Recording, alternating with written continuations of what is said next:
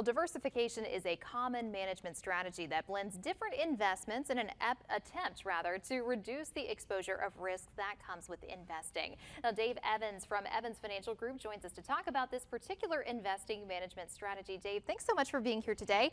I'm excited to learn about diversification because I don't know a whole lot about it. I guarantee you that a lot of people don't either. So tell us what it is. Let me explain it in a simple form, and that is, it means don't put all your eggs in one basket. How about that? Okay, I can follow that. So generally, you're spreading your investment portfolio over a lot of different investment type classes.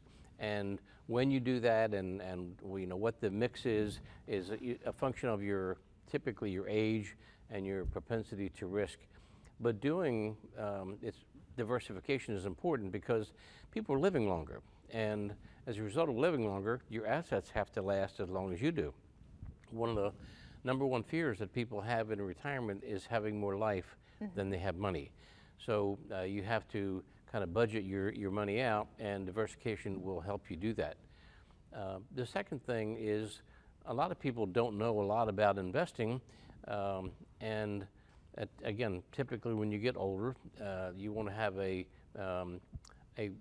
mitigation of risk, meaning modify it or eliminate it or something, and the blend of your investment strategy may change based on your age, again, and your propensity to risk to do that. But also, it lowers the highs and the lows by spreading it out. But what it's not, and I had someone had an opportunity to visit with someone. They said, "Oh, I'm diversified. I have these different mutual funds," and they had 3 different growth funds. And upon a little bit of research, I said, these 3 growth funds are all invested in the same stocks. So you're not diversified. You just happen to have 3 different funds with 3 different names, but they're all doing the same thing. So it's really over different asset classes, and it could be stocks and bonds and so forth. And the last thing that it does in terms of your wealth is ideally gets you into having income and monies that are income tax free. Okay. And a way to do that early in your life might be to have Roth IRAs, which you don't deduct, but grow income tax free. And then when you get the money out, the money comes out to you income tax free. And income tax free is a lot better than paying taxes. So you're doing IRA, let's say IRA Roth, or even if your 401k has a Roth option, that would be an ideal way to do it as well, to have less taxes coming in or having to pay in retirement years. Okay, I'm sitting over here taking mental notes because I've learned a lot in just these few minutes. So that's why we're so happy that you were here with us today, talking a little bit about this. Now, quickly, if you had to give us your top 3 recommendations on what to invest in with your diversification, what would be the big 3?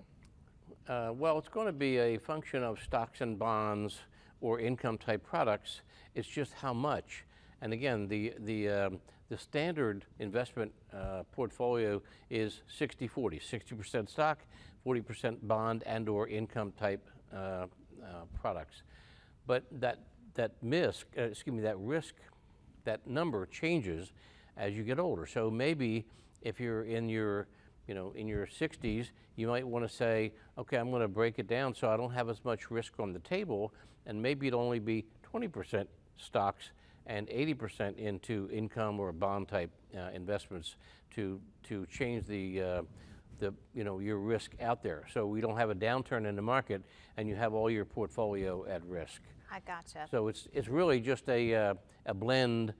It's standard. There's lots of different asset classes and there's lots of different stock classes, but just to have it blended so it's based on your age and how much risk you want to take in the market. Good to know. We're learning all kinds of new things, Dave. Thanks so much.